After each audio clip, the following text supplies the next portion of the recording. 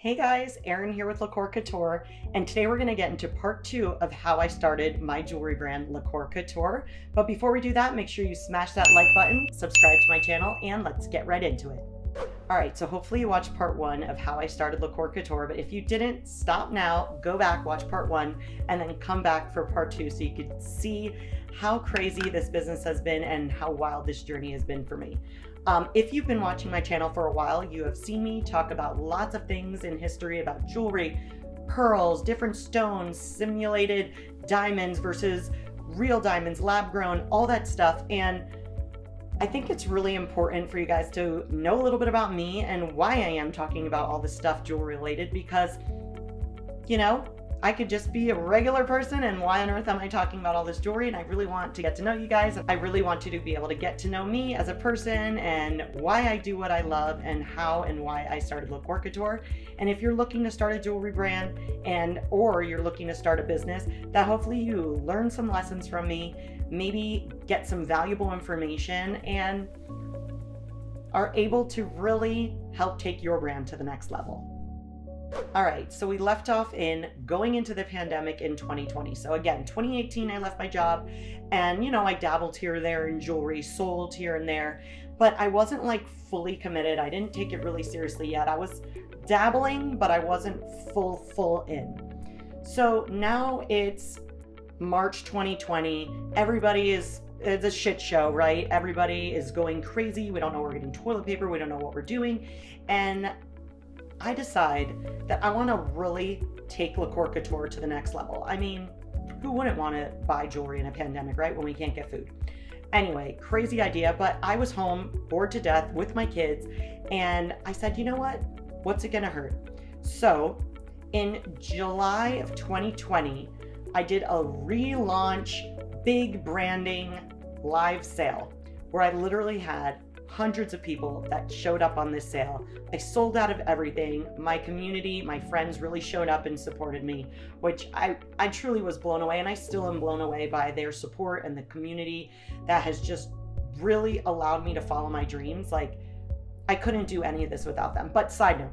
So anyway, I'm doing this live, and after the live, I'm like on a high. I'm so pumped. Like, I sold out of everything. I'm like, yes, I'm gonna take LaCkore to the next level. I'm doing this. Anyway, my husband was so proud of me. We were like cheering. We were so excited. So right after the live, I get a text message from somebody who I know through like the business world. He's in the marketing field, and he reached out to me and said, hey, are you really serious about launching LaCkore Couture and taking it to the next level and like becoming a worldwide brand? And I was like, duh. And so basically from that moment on, you know, he basically said to me, I want to become your partner. I feel like you're super talented. You have an amazing product. People love it. People love you. Let's do this together. And his whole entire world has been in Facebook marketing, like Facebook ads, you know, Google ads, all that stuff. And that's the type of stuff I really, as an artist, I don't know anything about that. Like, that's literally on another planet to me. Like, all I wanted to do was create fun jewelry, make funny videos, connect with my customers, and that's it. And honestly, I probably could have gone on like that for years and been completely happy. But at the same time, when he proposed this to me, I was like, you know, this could be a really great opportunity. And he showed me like all these stats of other companies that he's taken, like me, that from nothing to grow them to $100,000 a month to multi-million-dollar companies. So I don't know many people that would refuse this. I didn't have to put any money up front. It was an investment. It was an investor that wanted to invest in me and my brand. And, you know, there's only so much I could do on my own and take it on my own. So I said, you know what? I've known this person for a long time. I trust them. Let's do this.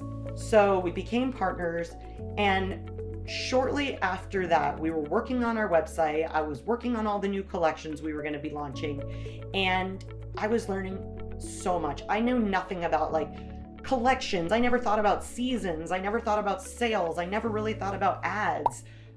Making an ad like, hey, this is Erin. Make sure you shop now. Honestly, you guys, it took a good year of a learning curve to understand ads, what goes into running a website, shipping, inventory, how to track trends, how to make sure we're doing sales at the appropriate times, you know, not underselling ourselves, not overpricing ourselves.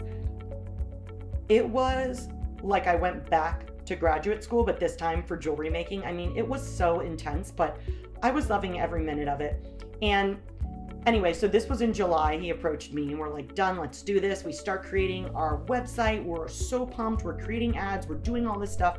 I was completely overwhelmed by all of it, but I was doing it. I was learning. I was going along for the ride.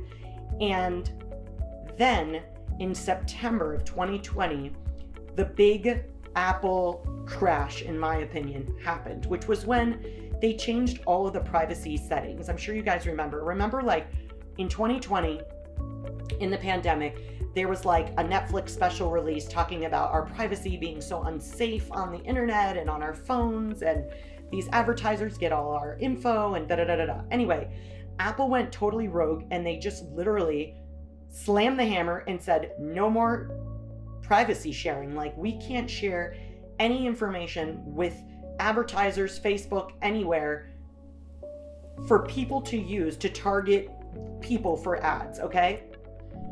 Which in my mind, I was like, yeah, whatever, we'll be fine, because I didn't really understand it. But let me tell you something, that was probably like the worst timing of my life. It was like getting a damn lotto ticket and then losing the ticket, okay? I had been given the golden ticket to get into Willy Wonka's factory, and then it was revoked because this person was so, my investor was so used to be able to turn up businesses just by, you know, a crank and a couple dollars a day and whatever. And anyway, the entire platform changed.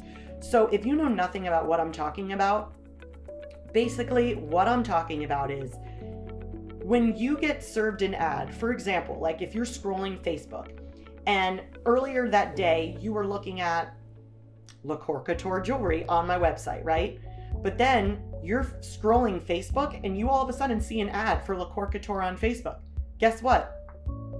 That advertiser was able to know you're interested in jewelry, you're interested in the brand, and they were able to connect you to something that you may be interested in purchasing, right?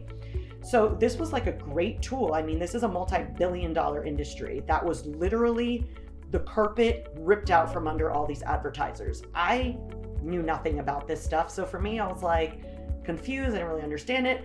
I knew my investor was freaking out, but I was just like, we'll be fine. We'll be fine. Let me tell you something. Do not ever stop organic Facebook, organic Instagram, organic TikTok, because those things really did keep us afloat while we've been trying to figure out how to work around this whole ad debacle, right? Because here I'm thinking I'm going into business with someone that will know how to market me, know how to put the ads in the right people's eyes and all that, which is exactly what I needed to take my brand to the next level. And all of that just came crashing down on me. And honestly, it was a huge buzzkill. Like, it was beyond a buzzkill. I was pretty devastated. And to be honest, I'm still dealing with it to this day. But we quickly had to figure out, okay, we're not going to take all this work and effort and time that you've been building up this brand for all these years and just like throw it in the garbage. No. So what's plan B? And honestly, I think like a lot of investors might have done that because that's his niche. That's what he knows how to do. But I really am so happy that this person is my investor, because he didn't just throw in the towel and say, F it, we're done. He was like, okay, what else can we do to make this brand pop, to get it out to the community, to get it out to the public? And then that's when we started doing something called SEO, which was something I had also heard of, which we've all heard of, ads, SEO, you know, all this different stuff in the social media marketing world. But oh my gosh, it was like going back to school again to learn another thing. So SEO is like Google, it's Google ads. So like you can rank for different things. So let's say you type in gold bohemian necklace, okay? LaCkore Couture, my boho babe necklace, which is this gorgeous piece, may show up on page 1 million, right? Because I'm a nobody to Google at this point. Okay, but SEO and investing into this this will help you actually start ranking with different keywords and helping your brand and your business rank higher and higher. The more keywords you get, the more traction you get, and so forth. And really, the point of me telling you all these specific details is that you just should never give up on your business and your dream, because there are going to be hurdles that you will never imagine, but there's always a workaround. There's always a plan B. And even when you have a plan A, plan B, and plan C, something's going to go wrong and you may have to go to plan Z, which is what we've done multiple times with LaCkore Couture. But anyway, we've been growing our SEO. We started a blog where we blog about amazing different topics about jewelry. And then we started the YouTube channel where we were able to really bring those blogs to life and talk about the jewelry and, you know, history of jewelry and fashion and all these different things. And all of this is helping rank LaCkore Couture, and it's building and building the SEO. So if you look at a graph like this, our SEO started at 0, doing nothing. And over the last 2 years, since I went into business with my business partner and we've been growing, you could literally see this spike in SEO. And now we're getting daily, you know, orders and things are going well. But I'll tell you what, this has been an insane learning curve. I can't even tell you guys, but you just don't ever want to give up. And there's still so much more to my story and how we've been growing the brand. So make sure you like, subscribe, and follow, and stay tuned for part 3 of how I started and am currently growing LaCkore Couture to be a worldwide jewelry brand. And if you want to check out my jewelry, fashion, other tips, make sure you click one of the videos above me, and I'll see y'all in the next one.